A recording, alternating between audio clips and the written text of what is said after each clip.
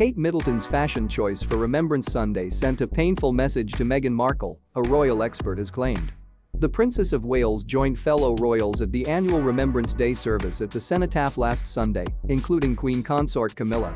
Royal commentator Daniela Elser said the Duchess of Cornwall shared a subtle but painful message to the Duchess of Sussex. And while the occasion was spent remembering those who lost their lives in the world wars, the Princess of Wales also shared a subtle but painful message to Meghan Markle, according to royal commentator Daniela Elser.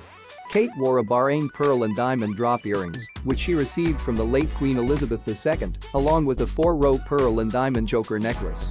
Please like and subscribe to the channel. Ms. Elser wrote in news.au that the last time Kate wore this particular combination of jewels was at the Queen's funeral in September, and that Meghan wore a similar pair of earrings that had been given to her by Her Majesty. She wrote, "Look at images of the royal wags side by side, and the vast discrepancy is obvious. While Kate's pair are honking great pieces that on anyone else you would assume are plastic fakes, they are so large. Meghan's pair, while elegant and a very thoughtful gift from the late nonagenarian, are comparatively tiddly." She added, "In this case, size does matter. There is also the question of their history and significance." Elser says the only other royal to be allowed to borrow the same jewels Kate wore was Princess Diana. Meghan's earrings were given to the Duchess of Sussex by Her Majesty in 2018 during a joint engagement. The Remembrance Sunday service was the first since the death of the Queen.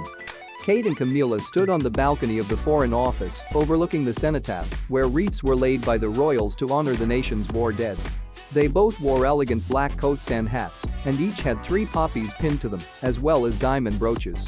Kate wore earrings that once belonged to her late mother-in-law Princess Diana, and at one point looked close to tears as she watched proceedings. Camilla wore the same black hat she wore to the Queen's funeral in September. Thank you for watching. Subscribe to the channel.